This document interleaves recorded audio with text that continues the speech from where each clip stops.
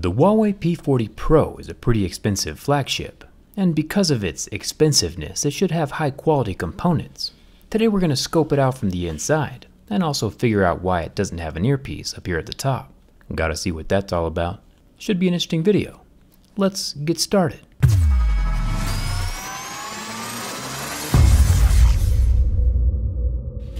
The Huawei P40 Pro is IP68 water and dust resistant, and there is a surprising amount of strong adhesive under the back glass panel, more than usual. I can take my sharp razor blade and start the penetration between the glass layer and the metal frame. I'll just slice around under the edge of the glass while lifting up with my suction cup.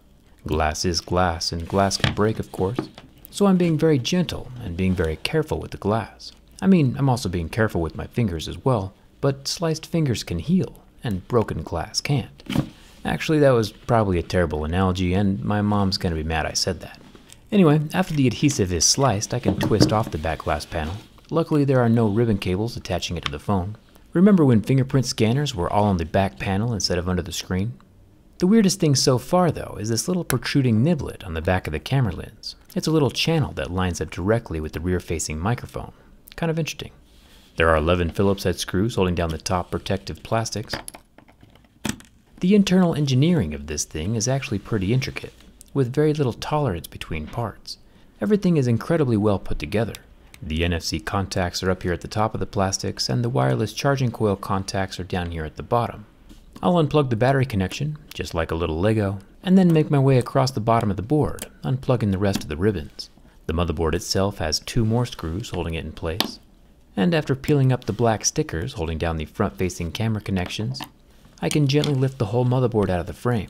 It's a dual stacked motherboard like we've seen inside of the iPhones and recent Samsung phones, so that's flagship material at least. It's also got multiple massive cameras, which is also flagship material. The top 40 megapixel ultra-wide camera does not have OIS. The large 50 megapixel regular camera in the center, though, does have OIS. The smaller 3D depth camera off to the side does not have that optical image stabilizing, but it's more of an accessory to the other cameras anyway. Huawei does say that this 12 megapixel periscope telephoto camera does have the optical image stabilizing, but there are no physical moving parts that we can see from the exterior. This was also the case with the S20 Ultra periscope camera that did have optical image stabilizing hidden on the inside, so it is normal. Moving to the back of the motherboard, we can see that there is thermal paste between the board and the frame of the phone, and it looks like Huawei is using the same underscreen vapor chamber that we've seen utilized in other devices lately as well. It is easier to get rid of heat through the screen than it is just using the frame alone. Pulling off the front-facing camera, we can see the 32 megapixel selfie unit alongside the infrared 3D camera for that face unlocking stuff. The selfie camera does move around a bit, but there is no OIS, just autofocusing. Remember how the P40 Pro has no earpiece?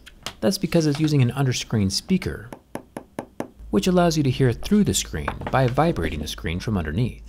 We've seen this technology in a few phones before, like the LG G8 and last year's Huawei P30 Pro, and it actually works pretty well. If you didn't already know it was different, you wouldn't be able to tell it was different. Even a lot of TVs are now using this technology. It's one of the perks of really thin displays. The magnets inside of the speaker are really strong. Now let's pull out the battery. Now, apparently, the Chinese writing on the battery pull tabs means that tabs 1 and 2 need to be pulled back all the way before the center tab can be pulled up. I kind of figured this out after the fact. Or maybe it was all just a ploy to get my pry tool to pop up magically in the center of the screen to remind you to subscribe. Let's just pretend I'm really good at planning things. The P40 Pro battery is a 4200 mAh capacity that can fast charge at 40 watts. The last section we have to uncover is the charging port with the loudspeaker and vibrator, with 7 more screws holding everything in place, 2 of which are covered by sneaky little black stickers. Once the protective plastic plate is off, I can unplug the fingerprint reader and the loudspeaker connector just like little Legos, and I can remove the 1 screw holding down the bottom board. The whole thing can pull away, exposing one of the smallest vibrating motors we've ever seen. It's weird how inside of some phones, vibrators are getting smaller instead of bigger. Haptic feedback is rather important to some people. Apple has a vibrator that's bigger than a camera module. but vibrating is definitely not a priority for Huawei inside this P40 Pro. The loudspeaker as well does not have little foam balls inside like we've come to expect from other flagships. The charging port is super simple, on its own little ribbon, and very easy to replace. It has an orange rubber ring around the tip.